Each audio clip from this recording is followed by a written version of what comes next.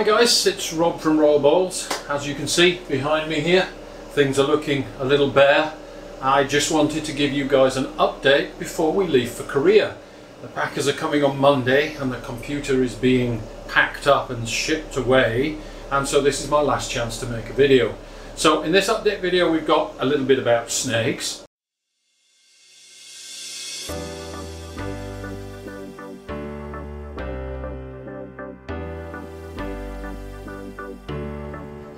And this is very familiar behaviour.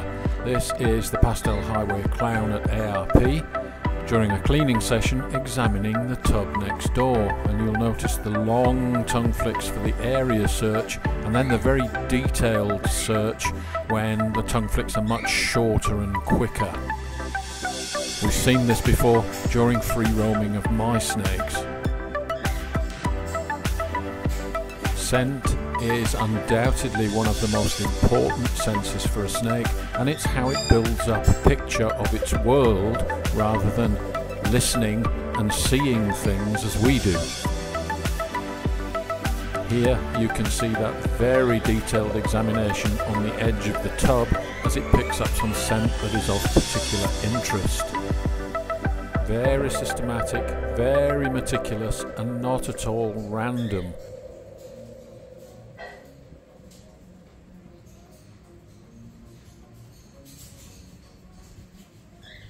This is my hatchlings on feeding day, and I've always said that scent, heat signature and movement are the three triggers that you need to get your snakes to eat, and of those scent is the most important.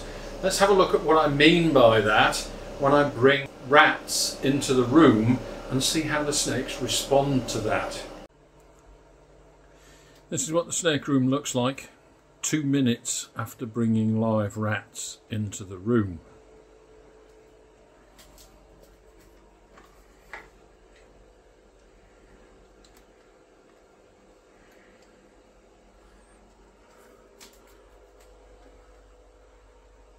Normally the snakes will be fast asleep and inactive. This is what I mean by them getting switched on and ready to eat. Just the stimulus of the scent in the room is enough to get these snakes hot to trot and ready to eat.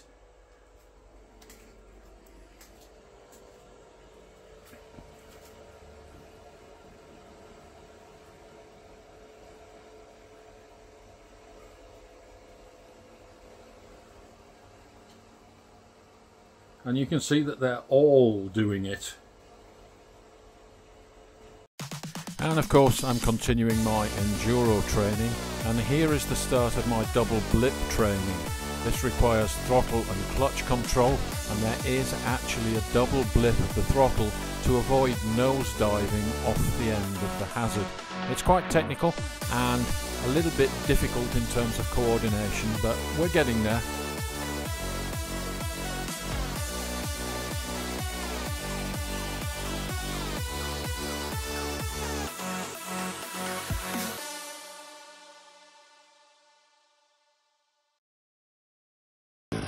And this next one is what we call the wall. It's actually a 6-foot, almost vertical step, and this requires full commitment.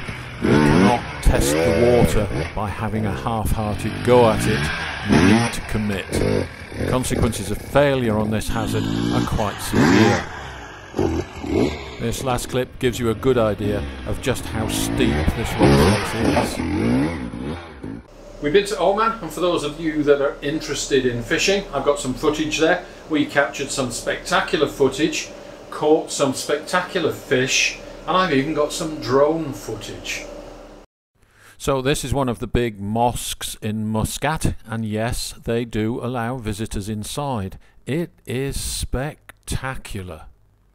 And moving on from Muscat, we moved down to the south coast to Salalah, and this was to be our home for the next week. This is a mothership operation, and we sailed from Salalah 100 miles to the Helaniyat Islands, which are pretty remote and almost uninhabited.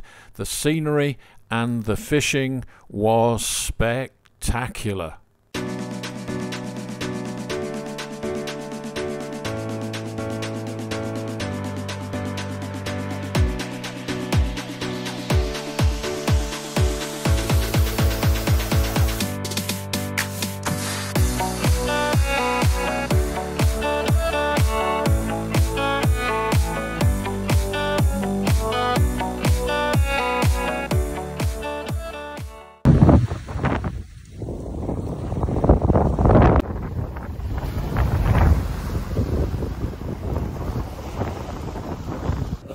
Catching up with old fishing friends is one of the best parts of these fishing holidays. As you can hear, it was actually quite windy throughout the trip, and some of the small boat fishing was quite choppy.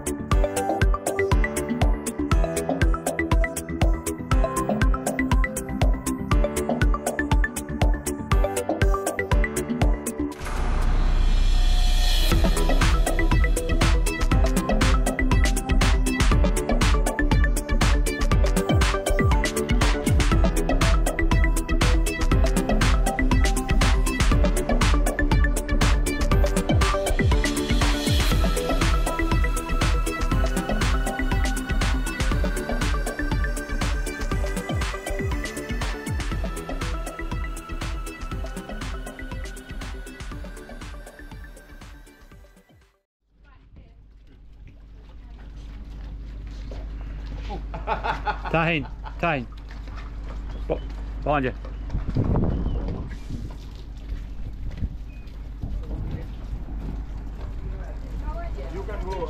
What's that, mate? Please come up. Have I shown it? No. Have you shown it?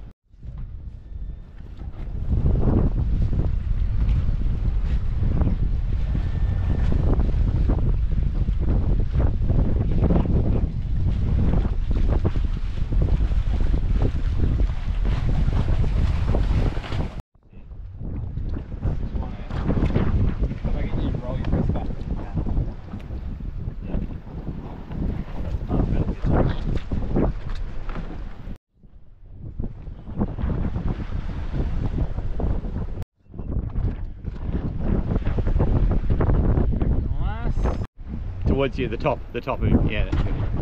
Put his head.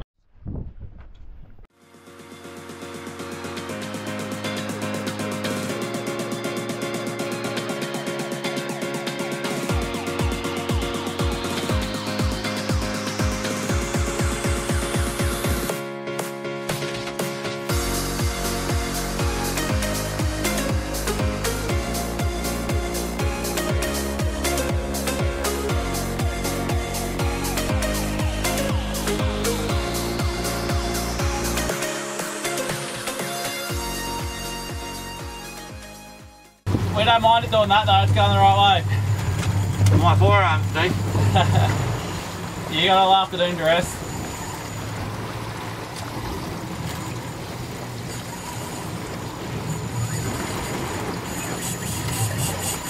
Like that's a fish. 18 metres.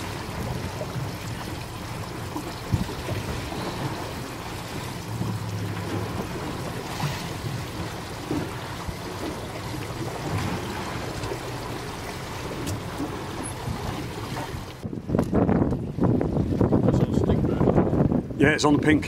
Had a fair bit of action that pink stick bait, had quite a few follows. Yeah.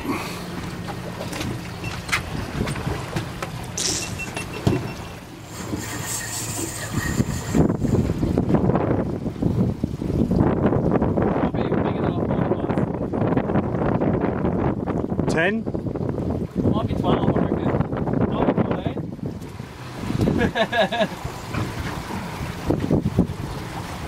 18 metres. 19 metres.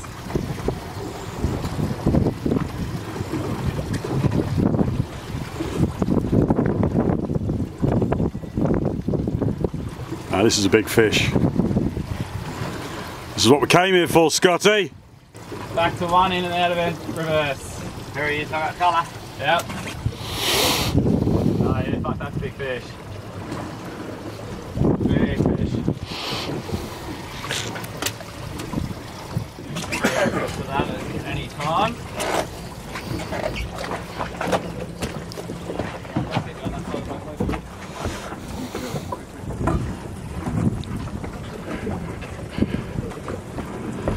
Well done, mate. Well done. Yep, he's seen the boat.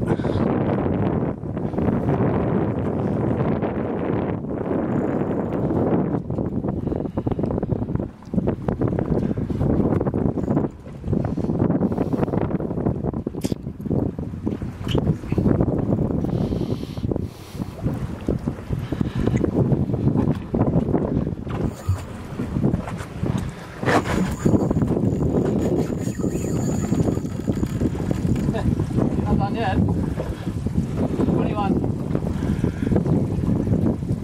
Over.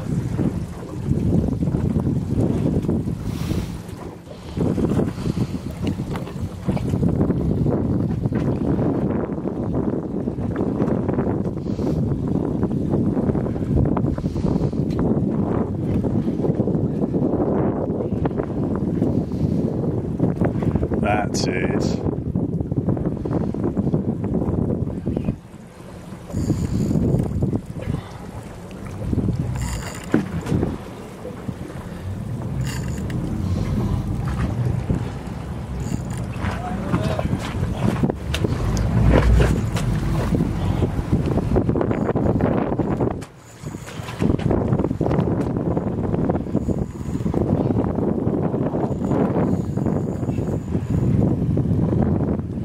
Well done, Scotty. This is your 50, mate.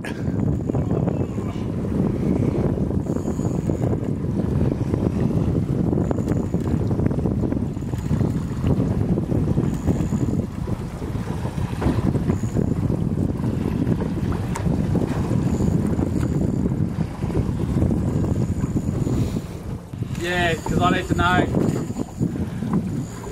Hands off the handle. Yeah.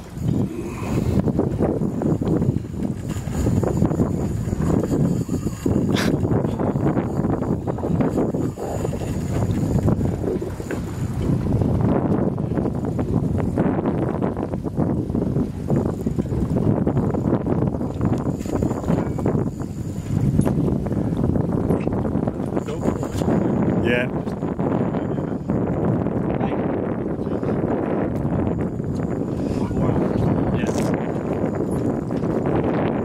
Well, it's the only reel I would give him.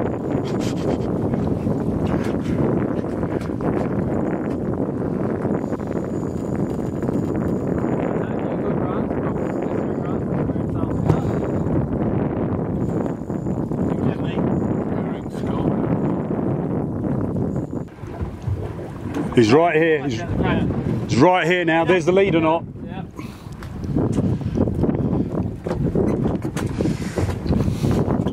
Not 50.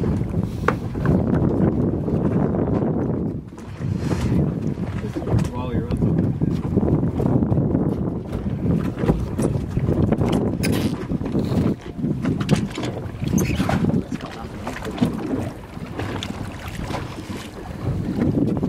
Someone to hold this tail quickly. Don't give it too much, keep that tension on. You keep the tension on that. Yeah. Well, it's hard, so hard to foul hook. It ain't 50. 25, 30 maybe. Oh no, that's bigger than that. Much bigger than that. Well in the 30s.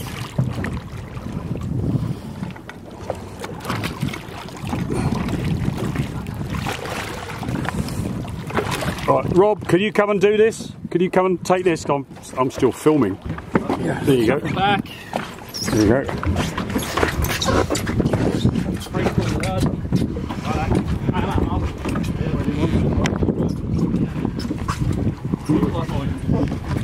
Who's feeling strong? Not me.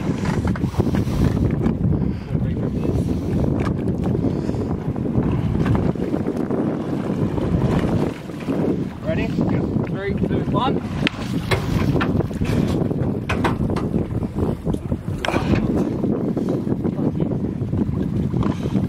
Now I'm good. Yep.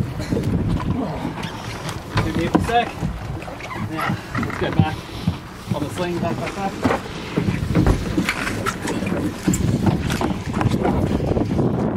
That's got to be 50, hasn't it? That's 50, yeah. That's my PB. For sure.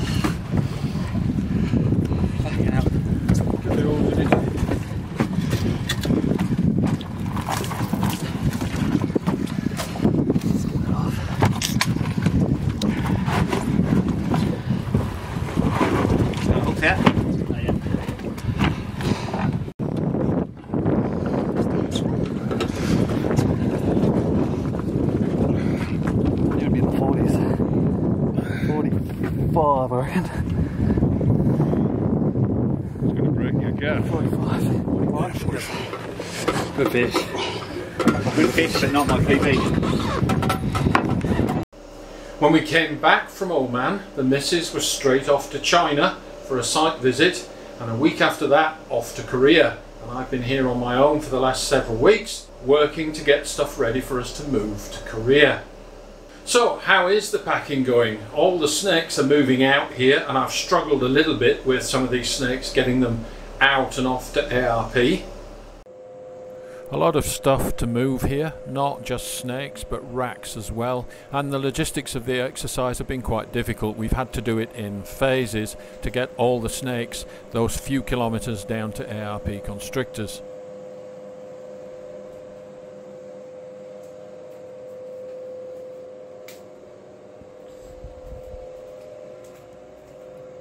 Everything has to go out of that narrow doorway, and here are the hatchlings. The hatchlings were moving first, and they're all organised with their clutch and breeding records. And Samantha, your snakes are now with ARP and ready to send whenever you're ready.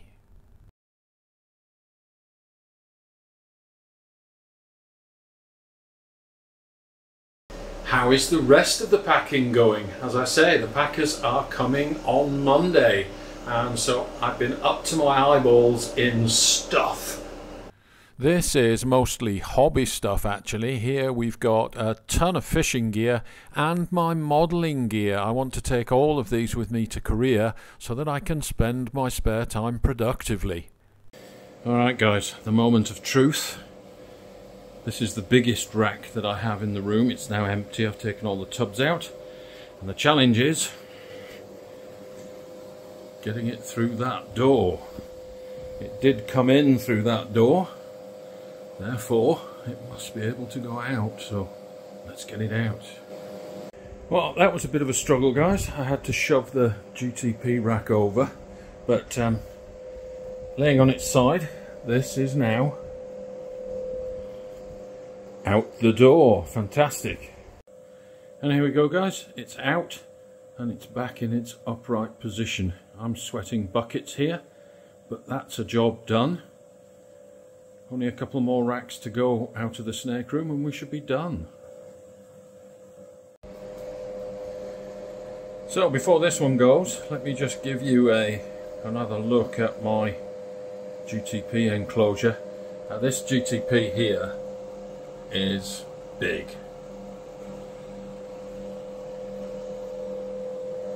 But the enclosure is also very big. I love this enclosure. What a shame. And over here is my massive mangrove cat snake boiga. This is huge. This thing is about 8 feet long. And that whole enclosure there is going to be going to ARP. So now we just have these two racks here with snakes in. This smoke rack here, these snakes will be transported across to ARP to go in that rack that you just saw being taken out of the room. And then we've got these two grow-on racks as well.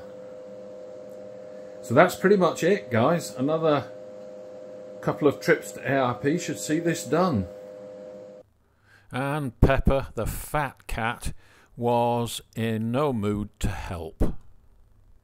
And yes, I am doing this single-handed. Here is the missus in Oman, and here is the missus in Korea, ready to go to work on site.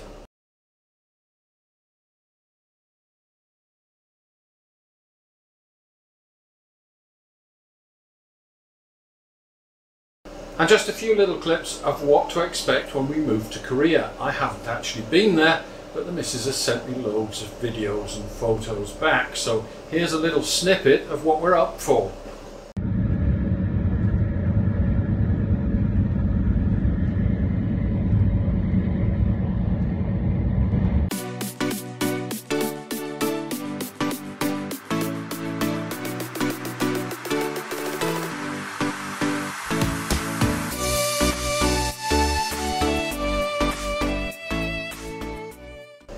Alright guys, thanks for watching. I just wanted to give that update before the computer gets locked away, but watch out for more videos. I will be keeping the channel alive for those of you that are interested, and I'll also be putting out snake content as frequently as I possibly can.